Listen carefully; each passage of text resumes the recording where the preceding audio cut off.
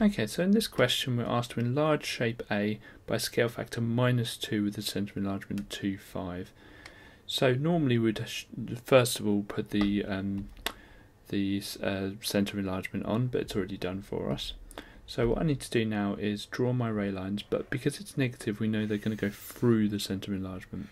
So I'm going to draw my ray line. I don't need to do the bottom right one because it will essentially be the same thing. And let's do this one. Let's try and get it as perfect as we can. So it should be something like that. Okay, now the next thing to do is count how many squares we went away. So I'm going to start with the bottom left point. So we've got 1, 2, 3, 4 to get to the centre of enlargement. So if it's -2, we're going to go another 4 twice. So 1, 2, 3, 4. 1, 2, 3, 4. So we end up here. Okay.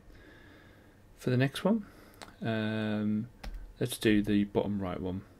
So we're going to go 1, 2, 3, 4, 5, 6. 1, 2, 3, 4, 5, 6. 1, 2, 3, 4, 5, 6.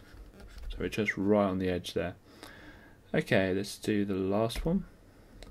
So this time I'm going to count the diagonals, and if you had a ruler you could just measure it out. So 1, 2, 3, 4 diagonals. So 1, 2, 3, 4.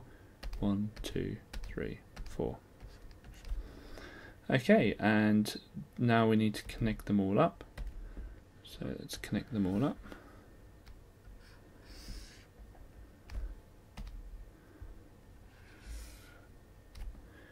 And probably it will say label it B, yeah. So label it B. And always check the width of A was 2 and the width of B is 4, so that's good.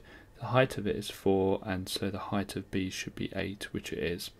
And it looks unusual because for an enlargement you're used to it being the same way around, but for negative enlargement it basically just flips it.